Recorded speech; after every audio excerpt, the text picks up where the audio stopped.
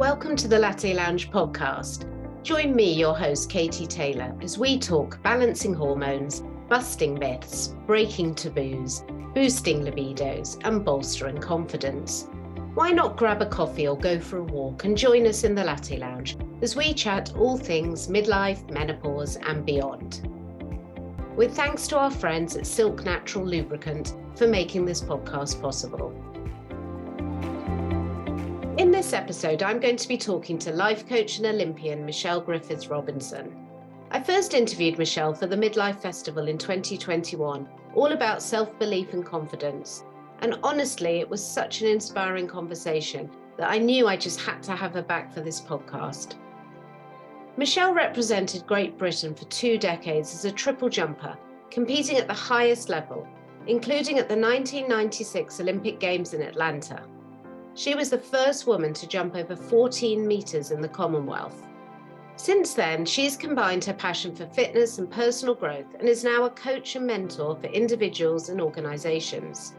Today, we're going to be chatting all about positive mindset in midlife, how to avoid the comparison trap, how to get yourself out of a rut and feeling great about yourself, and what self-care really means for us busy women.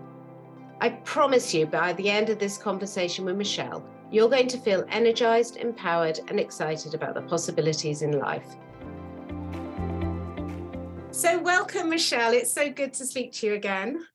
Hi, my lovely. I've been super excited about this today. So thank you for having me back on again.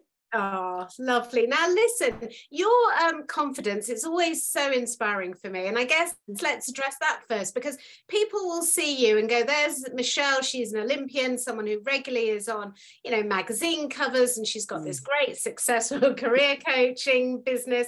And they'll think, well, she's already confident, but I could never be like her. So can you maybe tell us first a little bit about your own confidence journey that sort of got you to where you are today? So, I love the fact of people's perception, which is always one of the key things. And I remember, and this is just going aside, I was in the playground dropping off my kids about 10 years ago, and a woman came up to me and she said, "My God, you've always got your shit together. How do you get your shit together? How are you always looking so great and everything else?" And I said, "Thank you for your perception." I said, "That's really kind of you through your lens. You don't know what I've been through to be where I am today."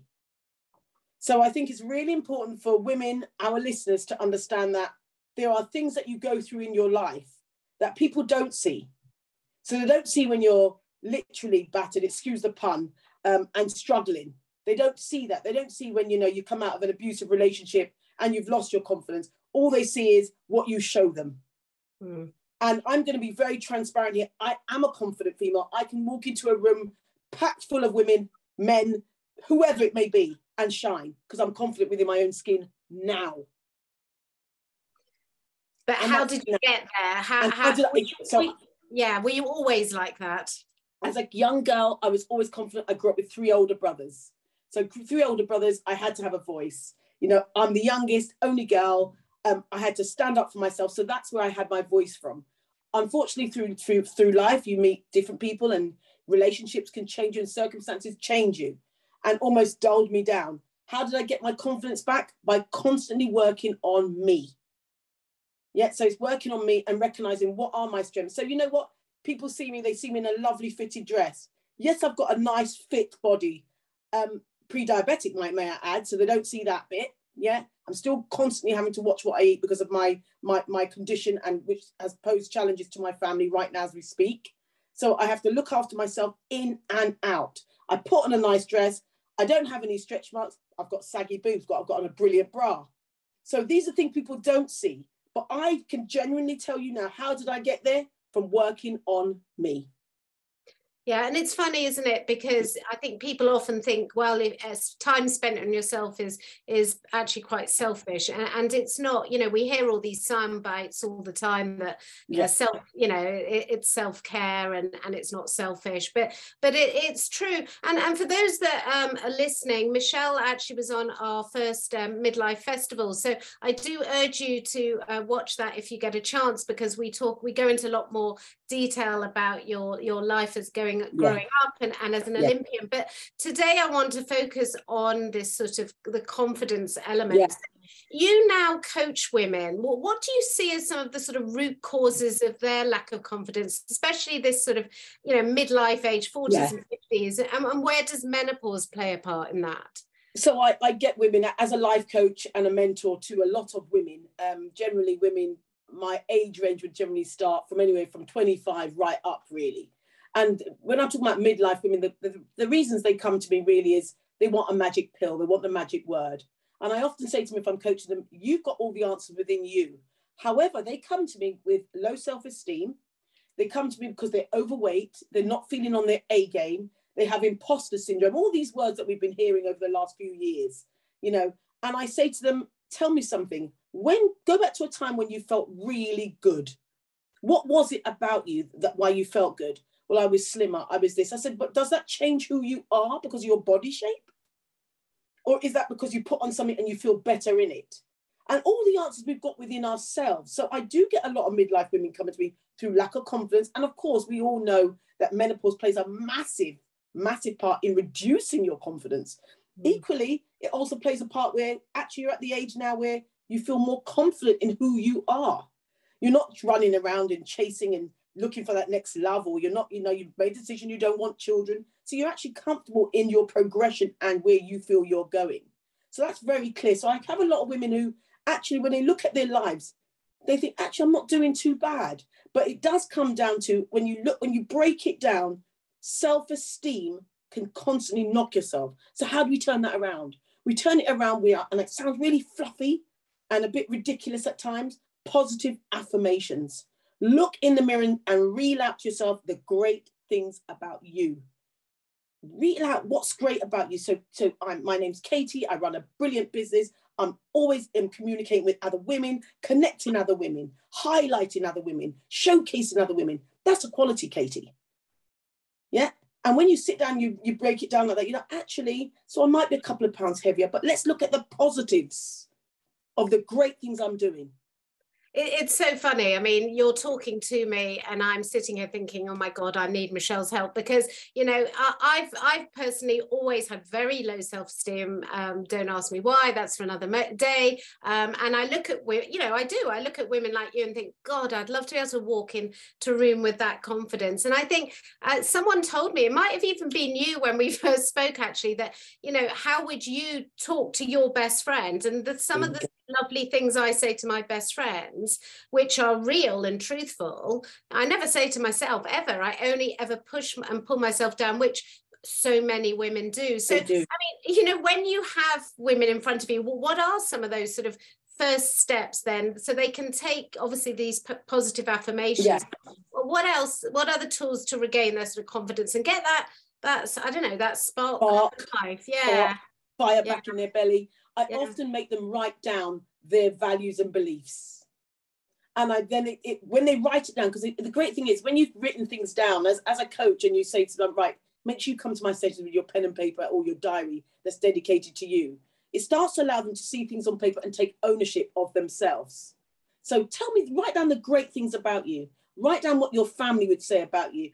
Write down what your work colleagues would say about you.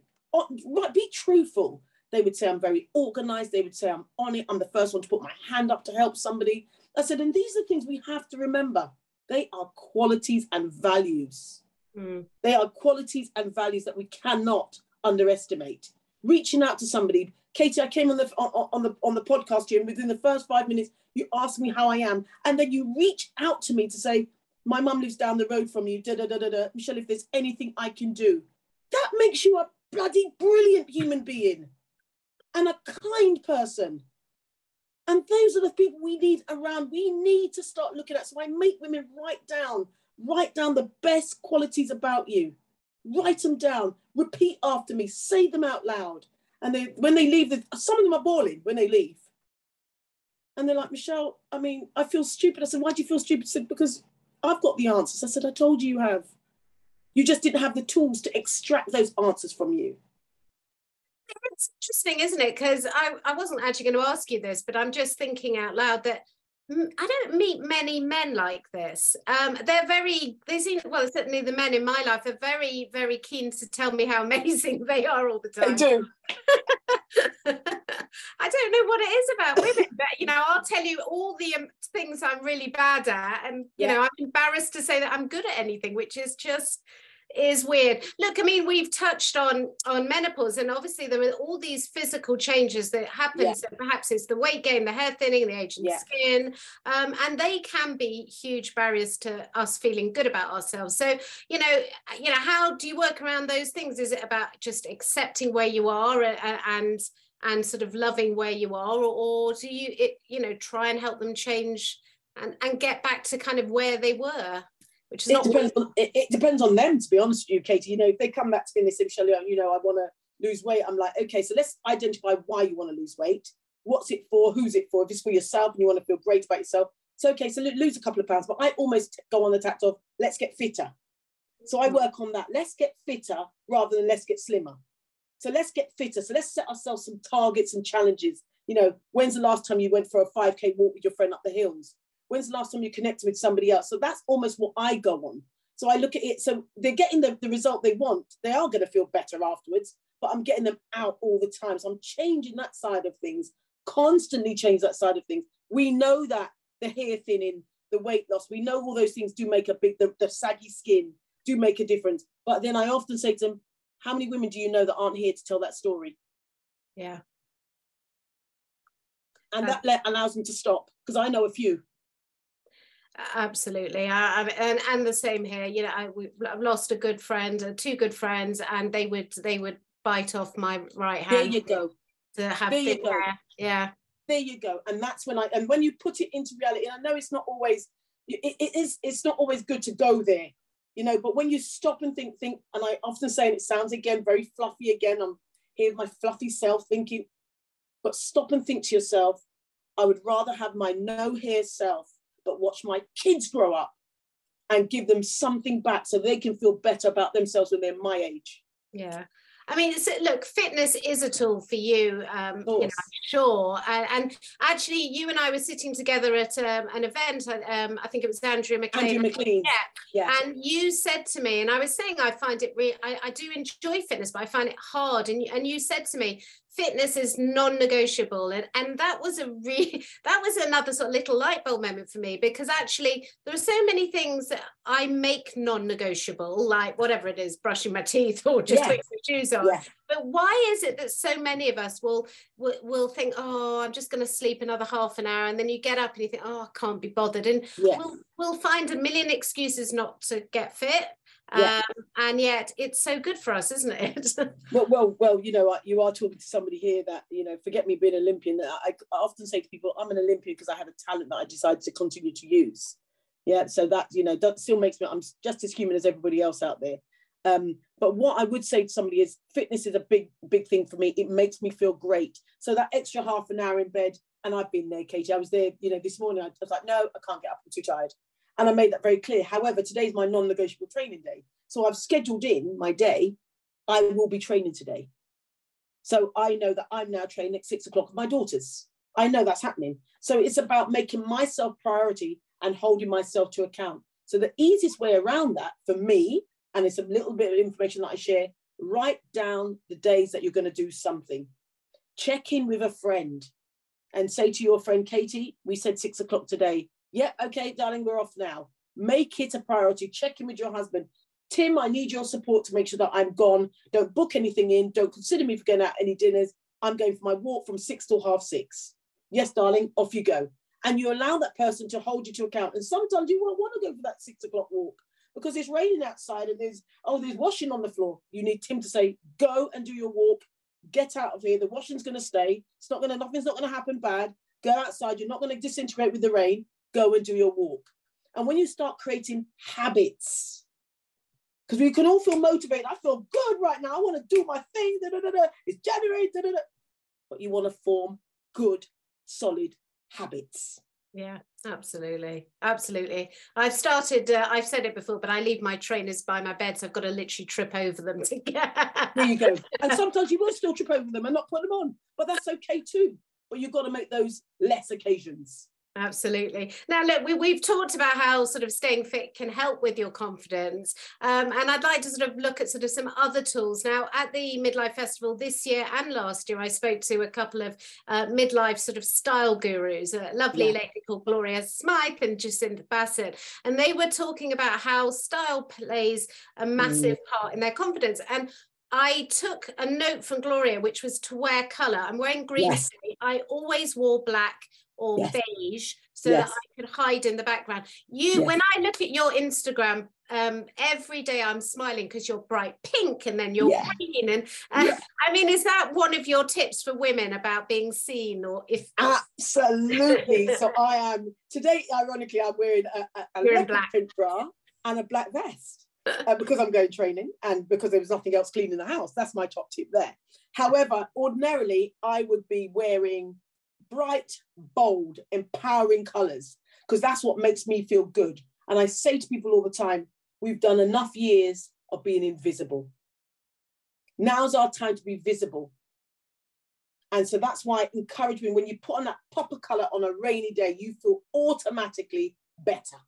Psychologically, it's been proven. Scientifically, it's been proven. You feel better with more colour around you.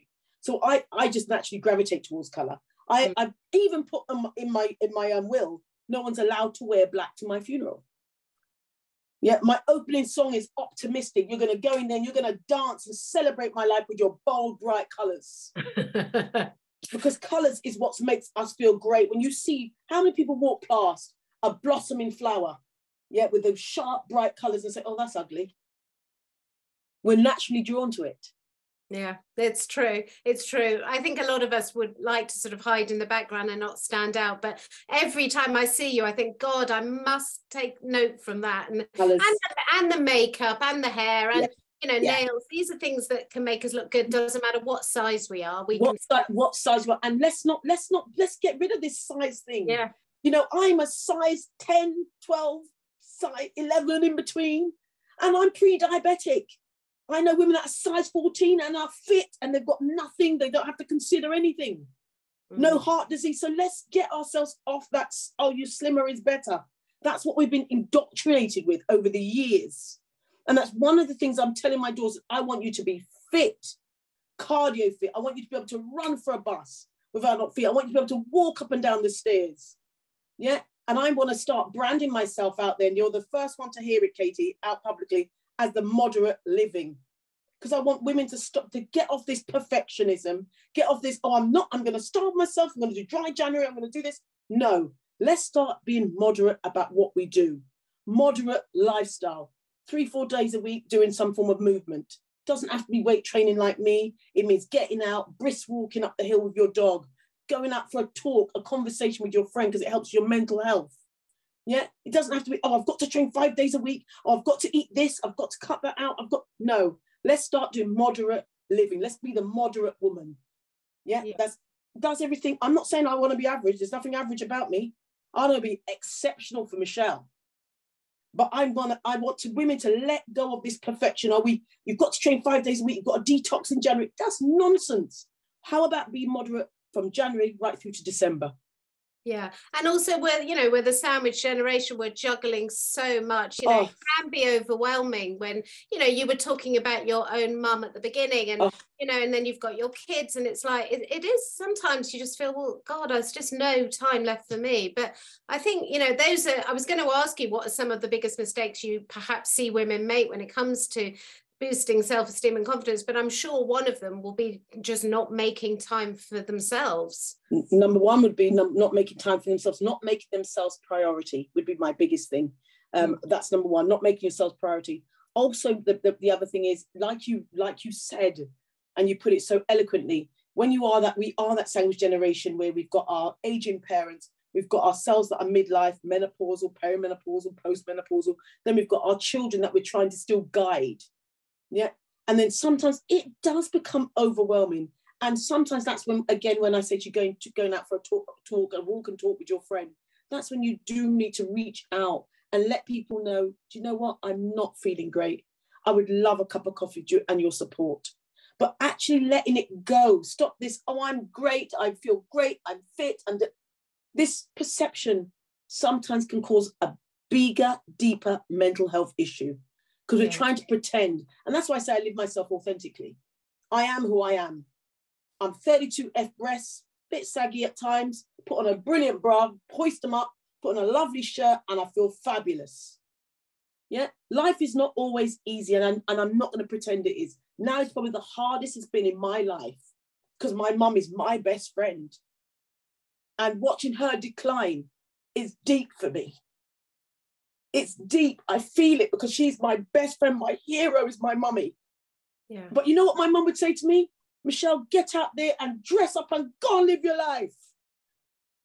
Absolutely. You're making me tear up, but you're very brave, you're very honest, you're very open, Michelle, and I'm sure your mum has taught you well, and that's why you are who you are, because of your mum.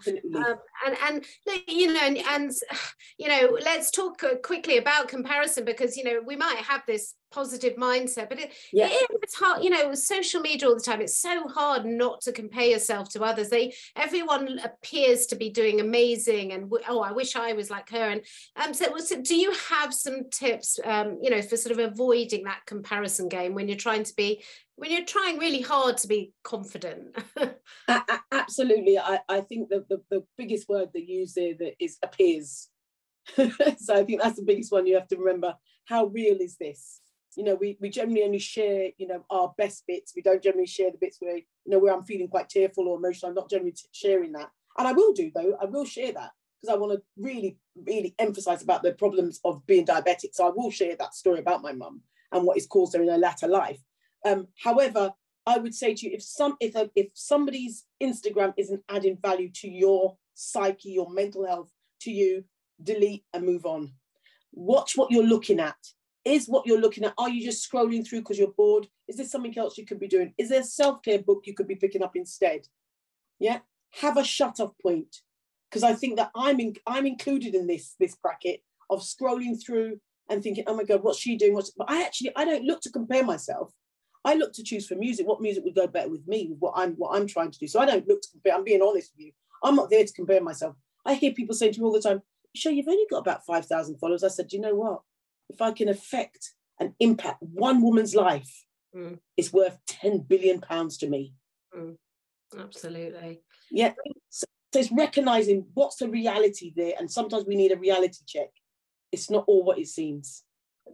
Really, really sensible advice, and I've taken your advice actually before, and there's a lot. I try very hard not to go on social media for more than, my work is on social media, and it can be all encompassing. You can end up living inside your computer and not meeting real people. Absolutely. Katie, amen. What you touched, before I let you go, just a couple more things. You touched on a self-care book. Okay, yeah. So we all agree that social media is probably terrible for all of us, really. Yeah.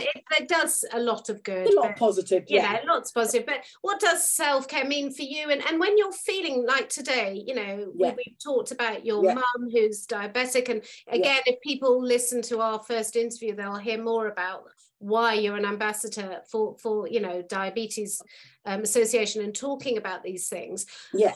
What would you do on a day like today and for self-care, and what would you advise other women when you're feeling like this? For number one, I rang my best friend this morning and had a real good chat and a cry on the phone. So that's what I did. Again, vulnerability is strength. I then said to make myself a nice breakfast, some time out. I checked in with my agent, just said to her, at the moment, I'm not taking on anything for today. I've got one thing planned, so we'll talk tomorrow. So again, setting boundaries around how I'm feeling, because sometimes then when you're not feeling great, you might say yes to stuff, you may say no to stuff. So that's a really key point for our listeners here. When you're not feeling great and you're self-employed, it's very different when you're employed. So I'm talking through the lens of someone that's self-employed. It's easier, and it's not to turn down work, it's to give yourself some space to think. Yeah, so give yourself the space. Sometimes we're very reactionary. Something comes in, oh yeah, let me do that. Yes. No. Give yourself space to think. Somebody asked me if I could be on a panel, for a judging panel in a few months' time. I said, I manage their expectations by saying, at the moment, I can't really do that. I can't say yes, because I think it would take up too much of my time. And again, managing other people's expectations. So on a day like today, when I'm not feeling 100%, I said, right, I'm training at 6 o'clock with my daughters. That's my non-negotiable. So I'm looking forward to that. I've cooked my tea early, so I'm organised. My house is nice and clean. That's brilliant. I'm doing a podcast with you, tick, and I'm positive around that. And also as well, I'm using some fantastic products that I feel blessed. You know, that L'Occitane have been gifting me lots of lovely products. So I spent a long time in the shower, almost giving myself my own homemade spa. So that's what I did with myself today. I had a good cry in the morning. This late morning, afternoon, I said, let me invest in me, some time out. So I'm not having to do invoices, not doing that. And because I shared that information, I felt less overwhelmed. And actually, everything you've mentioned there is free. So self-care doesn't have to cost anything. You get a phone call, good nutrition, exercise, walking, and chatting to me. It's free. Time, free, and it's time. Exactly. And it allows me some headspace. And actually, what it's done for me, I've offloaded. And you said boundaries, and boundaries don't just mean, and not just work, but kids and friends and parents. Say at the moment, kids, I'm so don't just leave me alone for half an hour. Absolutely, Katie. And my daughter said to me just now, she said, "Mummy, what is it I can do?" So I said, "Baby, do me a favour, do the dishwasher for me. You do the dishwasher, make sure that's all done for me. I've done the dinner." She said, "Do you want me to cook dinner tonight?" I said, No, I'm going to carry that on. So again, having that dialogue where you've got people there to support how you're feeling. And don't get me wrong, that's not all the time that can happen. Let's not pretend here. But how some days are more overwhelming and you're a little bit sadder than others. Recognizing that, reaching out for support.